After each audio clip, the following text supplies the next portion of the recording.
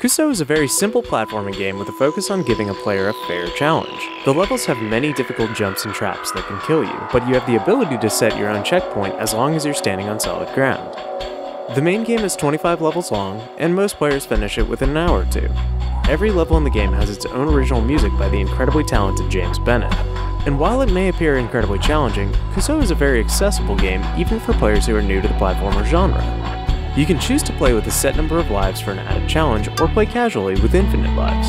For players who want something to strive for, I've included a dedicated speedrun. You can practice runs on individual levels and compete for the best time on that level, or take on the whole game and try to get a world record. New to the latest edition of the game are a few substantial additions.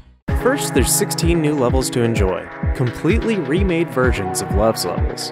These aren't simply copy and pasted, but completely rebuilt levels with new and remastered music. Even if you've played through Love a dozen times, I'm confident you'll find something new to challenge you here. Players have enjoyed Kuso on PC, but Kuso is now also available on the Nintendo Switch.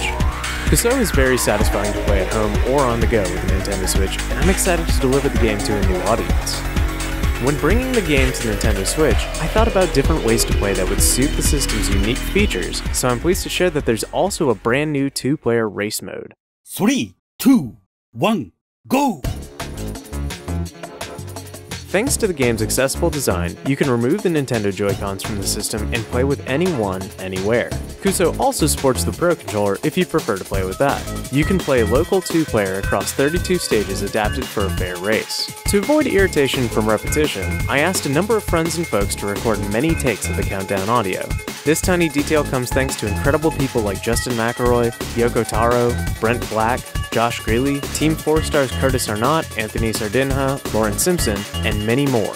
We've also added a 49-track jukebox mode so you can enjoy all the different tracks composed for the game at your leisure. Lastly, without giving anything away, there's a number of secrets to poke at and discover. I hope that you'll spend some time with the game to try and find them all.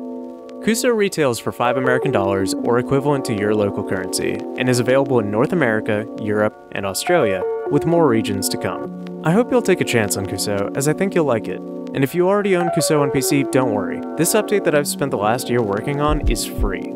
So please, come check out what's new in Kuso.